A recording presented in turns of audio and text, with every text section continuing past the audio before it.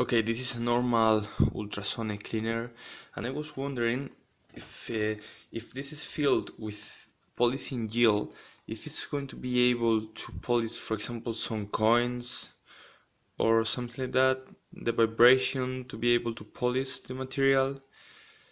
Let's check it out. I'm going to add this here,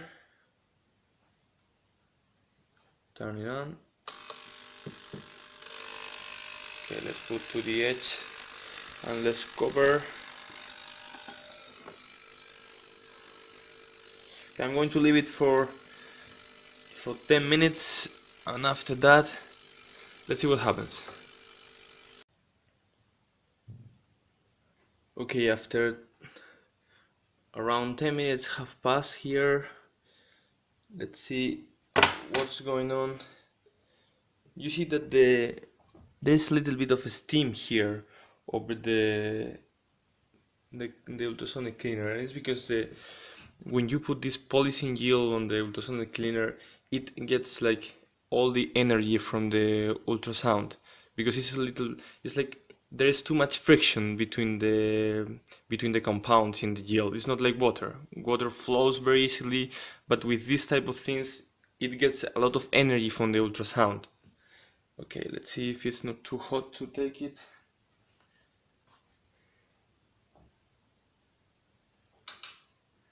Okay, I have this here, and it's going to be easier because I think it's hot. Okay, let's check it out, but looks good from here.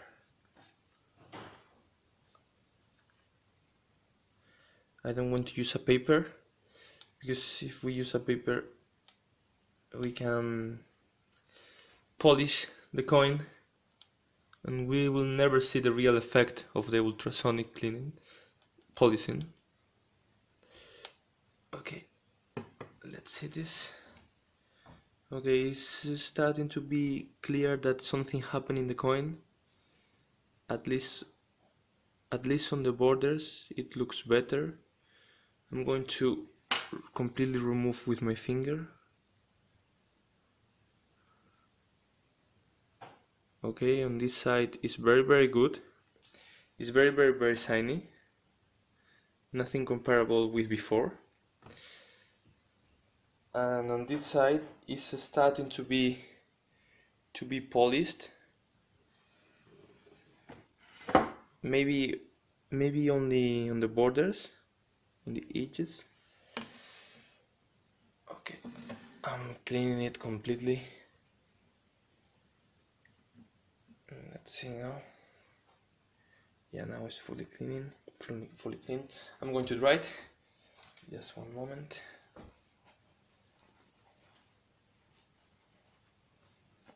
Okay. Yeah, definitely the coin started being like this, and yeah, I see some improvement here. Yeah, it's way better, way better. And I was thinking about it took around 10 minutes to go from this on the right, this coin on the right, to this already polished coin on the left. I would like to be able to do this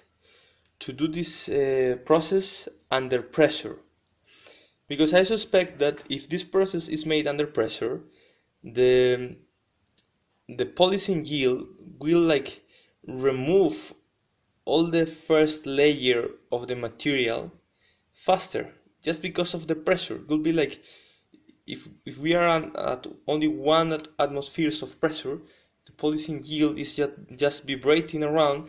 But if, for example, this process is made at 100 atmospheres, around 1000 psi, imagine if it's possible, if we build a device or something like that, the polishing gel would be like really scratching the surface, and maybe it will take way less time to polish the coins, and even being a very good method for polishing, because it's able to enter all the small holes, all the places that is almost impossible to enter if you try to polish with paper or something like that, with a cloth.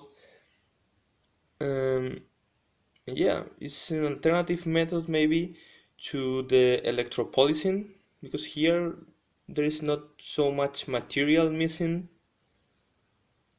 Yeah, the result is very good. Okay, bye bye.